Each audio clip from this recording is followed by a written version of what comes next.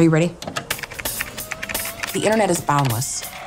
There's the happy places, and then there's another part of the internet, the seedy underbelly. I was on Facebook one day, and then I found this video. I pressed play.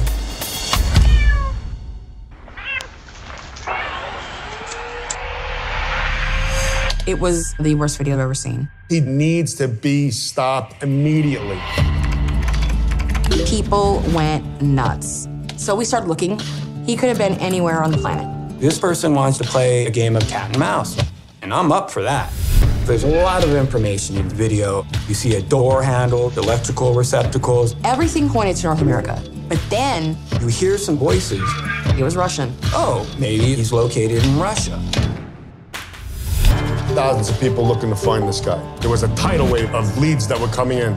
I wasn't gonna stop until I found him. Clearly, this video is not the end. Something bad is about to happen. He's gonna kill somebody.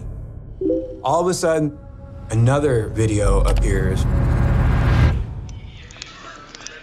My mind doesn't want to believe it's true. These are the things, the telltale sign of somebody that's gonna become a serial killer. We had a ticking time bomb on our hands. Twisted story that keeps twisting. What I'm seeing is impossible. He's going to get the attention of the world now. 2 mysterious packages. Le dépeceur de Montréal. An international manhunt. This isn't the first time. It's not going to be the last time. This is going to get progressively worse. In the seedy underbelly of the internet, there's an unwritten rule, Rule 0. Don't fuck with cats.